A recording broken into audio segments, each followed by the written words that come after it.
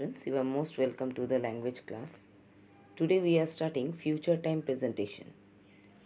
In future time presentation, we used to talk about the work that will happen, that has not happened yet. Okay. For example, we can say that we will go to a hill station in the summer holidays. So this is a plan that we will do after some time or in the summer holidays. Summer holidays has not yet came in our next year because this year we cannot go anywhere, and next year we have planned that we will go to a summer holidays. We will stay there in a hotel and I will trek through the forest and hills. We are driving to a hill station in the summer holidays. We are staying there in a hotel. I am trekking through the forest and the hills. We are going to travel to a hill station in the summer holidays. We are going to stay there in a hotel. I am going to trek through the forest and the hills. All these sentences are telling about the future, not now. Not only we are not doing it now. For example, we are driving to a hill station in this summer holidays. Number 2, that we are driving to a hill station in the summer holidays. That means when the summer holidays will come, we will drive. That means we will go by a car. We are staying there in a hotel. When we will go? So, see the structure of the sentences. We will go to a hill station in the summer holidays. That means subject plus will plus verb go plus to a hill station in the summer holidays is the object. We will stay there in a hotel. We subject will plus or stay is the verb here. There in a hotel is the object. So subject plus shall or will plus verb plus object. This is the structure of the future time presentation. Okay. We are driving to a hill station in the summer holidays. This is also showing the future only. We are staying there in a hotel. Same. Future only. When we will go in summer holidays, that time only we will stay there. I am trekking through the forest and the hills. We are going to travel to a hill station in the summer holidays. See, this is also showing the future time. We are going to stay there in a hotel. I am going to trek through the forest and the hills. When I will go there. This is not mentioned over here. So, change the will verb in the present tense in this sentence into one, be plus verb plus ing and be plus going to plus verb. I will invite my friends. So we have to write,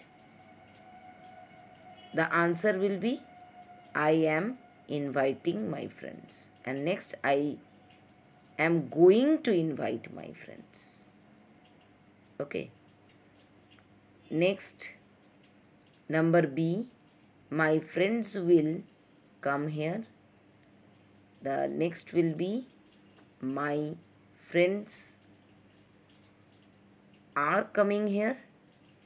Next, number 2 will be my friends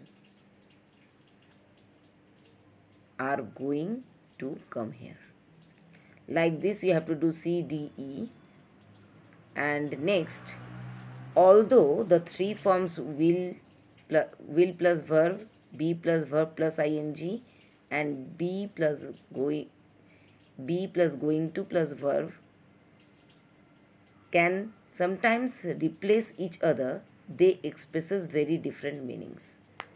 I will used to talk about future act, a sudden decision, and offer a promise, a possibility in the future.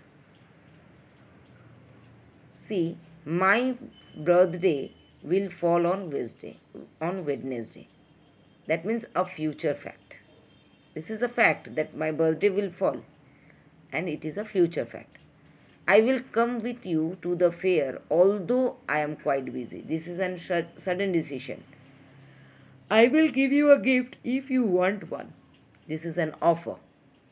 I will help you when you need it. A promise. The birds will arrive in the winter. A possibility. And here, be plus verb plus ing and be going to are generally used to talk about a definite future plan. These two will show the definite future plan. Okay. I am studying today because daddy is taking us to the zoo tomorrow. That means the daddy will take them to the zoo next day positively. Surely they will go. Sure. My friends are joining our football team. They are going to play in the next match. So, friends are joining the football team. They are going to play in the next match. So, next match, they are going there. This is a fixed plan. Okay. Next, since there is no future tense form in the English, one can use the present tense forms and also the past tense forms to talk about the future in English. It will rain in the evening. It is in present tense. They are going to cook next week. This is past tense. They were going to cook next week. Past tense presenting future time. Okay. Next, write what each form of verb means in the sentence below. That means it is a definite plan or a sudden decision, an offer, a promise, a possibility. What is this?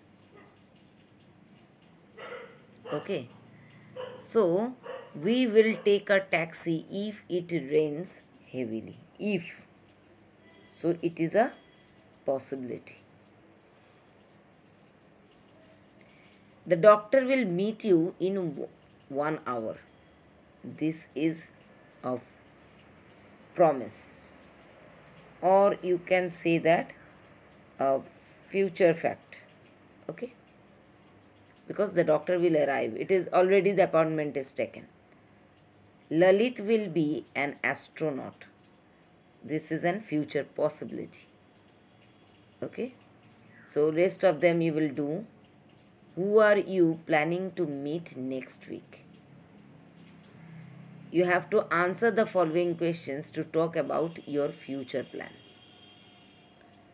Who are, this one you will not do. This one will be crossed because we will do only the selected ones.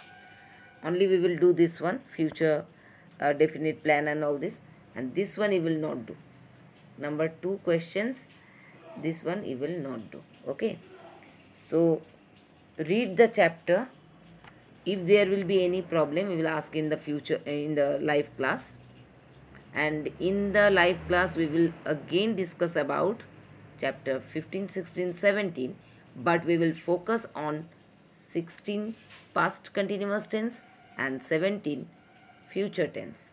So, you have to read this very carefully. Okay? Till the next class, goodbye. Have a nice time and keep practicing grammar.